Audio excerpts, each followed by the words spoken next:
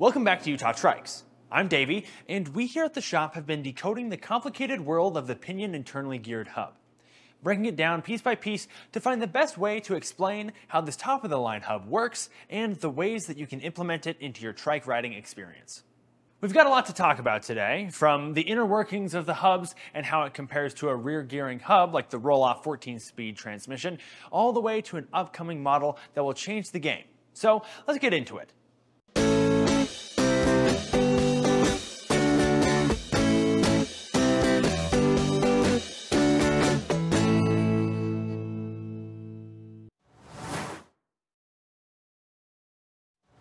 Here at Utah Trikes, we rant and rave about one of our favorite internally geared hubs, the Rohloff.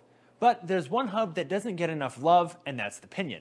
The Pinion is an internally geared hub that is a contender for the highest quality hub in the cycling game. The Pinion is modeled after proven automobile transmission technology, utilizing evenly spaced gears inside of the hub. These gears are specifically paired with corresponding cogs that all work together to deliver a very wide range of internal gearing. The Pinion comes in 4 different gearing setups for a wide range of gearing options. These setups are 6, 9, 12, and 18 speeds. That's a 295% gear range at the lowest model and a whopping 636% gear range on the 18 speed, which is the largest gearing range on the market. What that means is that this 18-speed hub has the highest high end and lowest low end of any hub gearing that you can buy, meaning you can go faster with more resistance and slower with less resistance. And you can't get that level of range anywhere else. The Pinion brings the smoothest internally geared hub experience to the table with their real Gear Zero overlap design, providing a large range of models for any type of ride that you want, as well as the most expansive gearing range to date. Despite all of this, you may be wondering why the Pinion isn't as talked about here at Utah Trikes. And that's because it's a unique case of an internally geared hub. Compared to other hubs, we can see that they are mounted differently. A Rohloff and an Enviolo are both hubs installed into the rear wheel, replacing the rear gearing on a trike, whereas a Pinion replaces the front gearing of a trike and is mounted right at the pedals. This unique mounting position gives the Pinion some unique challenges and included benefits. As some of you may know, an internally geared hub is usually mounted inside of the rear wheel, specifically mounted inside to replace the rear gearing. When a hub like this is inserted into the wheel, it creates a sturdy design, but is very difficult to remove. If you ever want to swap your rear wheel through either an upgrade to a different wheel or just having multiple wheels for different riding conditions, you're either going to only have your Rohloff on one of your wheels or have a Rohloff for every wheel that you own. This is a hassle and quite costly if you go the multiple Rohloff route. With the Pinion, this is not the case. As you can see, the Pinion is mounted separate from any of the wheels and just replaces the front crankset, which is where your pedals are. This setup makes tire swapping or hub replacement a heck of a lot easier. Installing a Pinion is usually much easier as well. When you order a Rohloff install kit from anywhere else, they would just send you the hub and other components and tell you good luck. You would need to thread the Rohloff into the wheel, which is very time consuming and is a pain to do. Just ask our mechanics. With a Pinion, when you order your install kit, all you have to do is install your new hub onto your Pinion-specific boom that came with your kit, and then hook it up to your gearing. You avoid a lot of the hassle that comes with your standard hub upgrade this way, but there is something to note. Here at Utah Trikes, we do make a Rohloff install easier for the customer though. When we send you your Rohloff kit, your Rohloff is already threaded into the wheel, saving you a lot of the time that you'd be spending otherwise. But either way, the Pinion install is easier and doesn't make you jostle around with your wheels. The placement of the Pinion does come with some drawbacks though. The most glaring one being that with a Pinion installed, you can't have the standard mid-drive motor. When most people get an internally geared hub, like a Rohloff, they usually pair it with a motor like the Bafang or any of the pedal assist only motors that we carry, like a Bosch. But these are exclusively mounted on the front crankset, replacing the front gearing, which creates a conflict with the Pinion. Pairing a motor with an internally geared hub gives you support for the extra gearing you're getting with your hub, allowing you to go faster and utilize your extra gearing to the fullest, which is why it can be frustrating finding a setup for the Pinion. A solution to this problem is to not get a mid-drive motor at all, but to instead get a hub motor. A hub motor works because it isn't installed on a trike's front gearing like a mid-drive, but instead is threaded into the rear wheel and just goes right next to the gearing, replacing the hub. This allows you to replace your front gearing with the Pinion hub and still have a motor setup. This is great because with the 18-speed Pinion's 636% gear range, you may need a bit of extra help to hit those highest highs. The Pinion is a great option combined with rear hub motor equipped e-trikes like the Sunseeker e-Fat Tad, which is a factory CXS build which comes stock with a 500-watt hub motor. Now you may be in a situation where you can't decide between a Rohloff setup or a Pinion setup. Which would be the best for you? Well, let's compare these two hubs and maybe it will make your decision a little bit easier. First things first, if you're looking for gear range, the Pinion's coming out on top over the Rohloff. If you're looking for variety, Pinion wins with 4 different gearing options. Pinions come in 6-speed, 9-speed, 12-speed, and 18-speed, compared to the Rohloff's only model being the 14-speed. You have a lot more options with the Pinion if you don't want that many gears, but still want the convenience of an internally geared hub. Not to mention that Pinion is the internally geared hub with the highest amount of speeds with their 18-speed hub. To put that difference into perspective, the Rohloff has a 526% gear range, whereas the Pinion has a 636% gear range on their 18-speed, which is the ratio between the lowest and highest gear, meaning that the Pinion has a higher high-end gear than the Rohloff. We can break down this gear range information even more with the data that the channel Cycling About provided in their video about this topic. Mind you, these numbers given are from testing these hubs on a bicycle, so the data may vary slightly for Trikes, but it gives us a good look at the performance of these two in comparison. You can find a link to this video in the description. We can see the literal translation of what this gear range translates to in his data, as Cycling About tested the Rohloff and Pinion's low range in his video. They are the same at 3 miles per hour at 60 rotations per minute, but if we take a look at the high end, the Rohloff has a top speed of 28 miles per hour at 100 rotations per minute, where the Pinion has a top speed of 33 miles per hour at the same rotations per minute. Something with a higher gear range could potentially just be that it has a lower low gear and a slightly higher high gear. But we can see on the Pinion that all that extra gearing went to expand the high end for even more speed and resistance. But no matter how much higher of a gear range the Pinion has over the Rohloff, we can't overlook the fact that the Rohloff is the most efficient hub in the game. We can prove this by taking a look at the speed range for each model and how much the rotations per minute increase per range. The Pinion speed range for each gear increases at a rate of 9 RPM, which isn't bad by any means, but the Rohloff increases by 11 RPM per gear. This makes the Rohloff 4% more efficient than the Pinion. Functionality-wise, the Pinion will get you more range and a higher top gear at the end of the day. But if you want a more efficient hub, the Rohloff pulls ahead with slightly more bang per gear.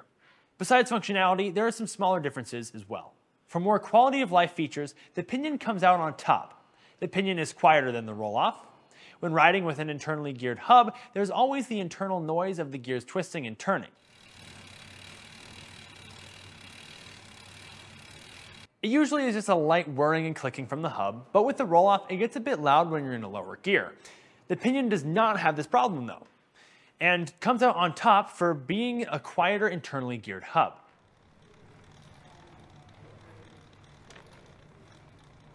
If you want the extra quality peace of mind, the Pinion also has an extendable service warranty of up to 3 years on C-line pinions and a crazy 5 years for P-line pinions. Compared to a Rohloff with a 2-year warranty, you are getting a lot more insurance on your Pinion's durability and quality. And another nice thing is that when you register your Pinion for warranty protection on their website, they do a little extra.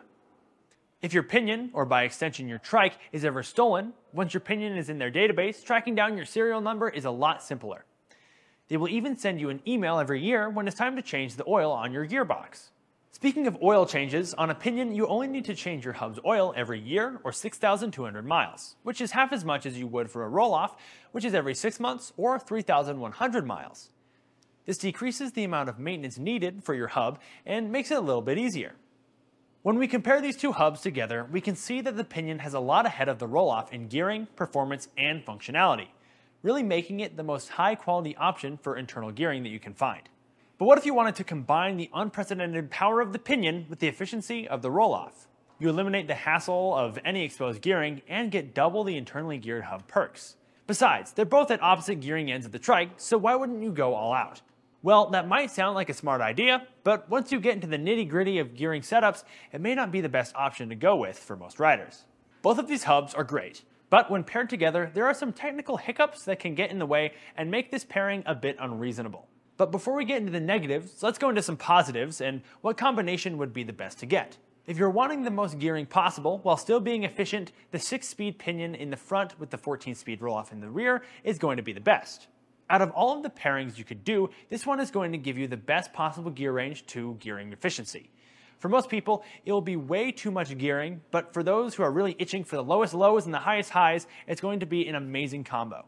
Once you start getting into the other Pinion levels is when the cost versus benefit starts to not be as worth it.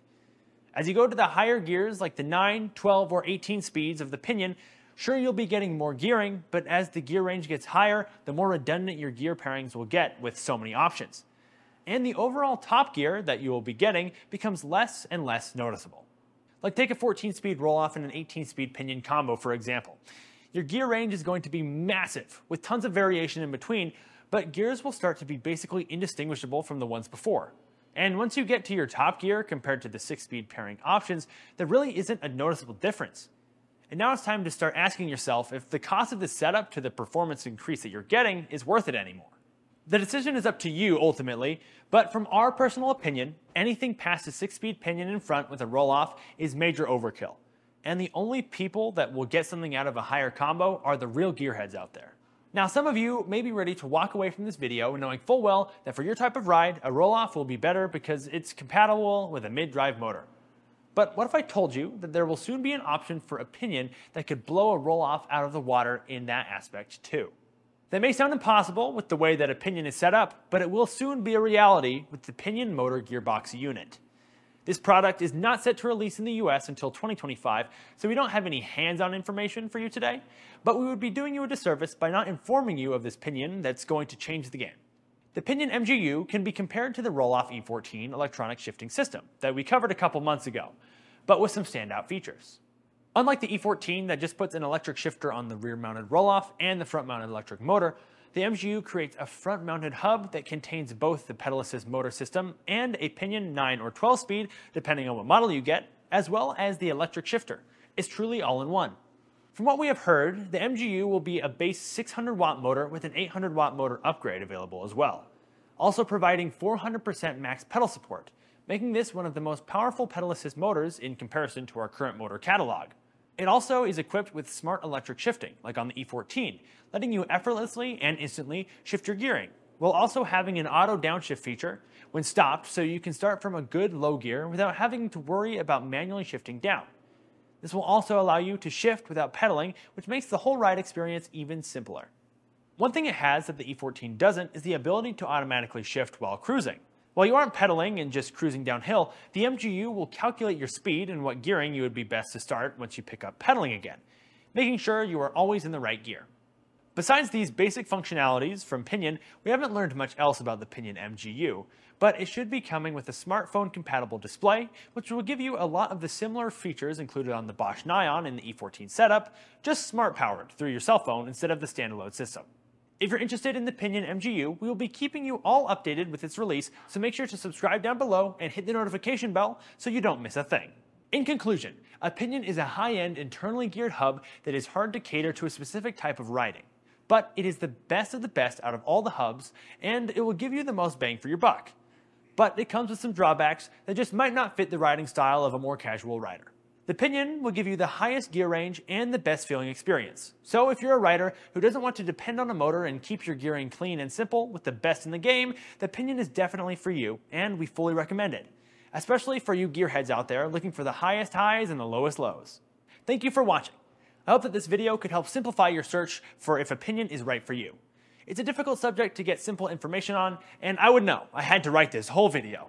If you enjoyed this video, consider leaving a like down below, and let us know in the comments if there's any other in-depth videos that you would like to see on some of our products. If you have any more questions about the Pinion, and if it's right for you, you can contact our sales team over at our email at trikes@utahtrikes.com. Thank you for watching, and remember to relax, spin fast, and ride trikes. I'll see you next time.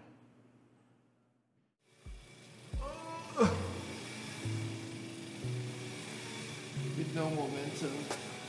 Like, if you didn't believe us here, Oh my god. this is highest gear on both. Like, bro is pedaling as fast as he can. Look how fast that rear tire is going. It was just like, I think he's like loosening the boom. How was that? Painful. But I bet you could get going pretty fast in that thing. Yeah, downhill maybe. Yeah.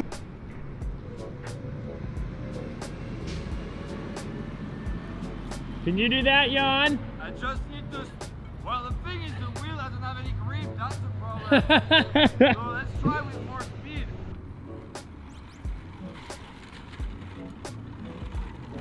Yeah! Woo! Stop now! Let's go! I can do it!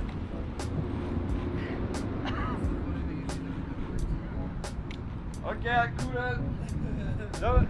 He doesn't have any brakes anymore.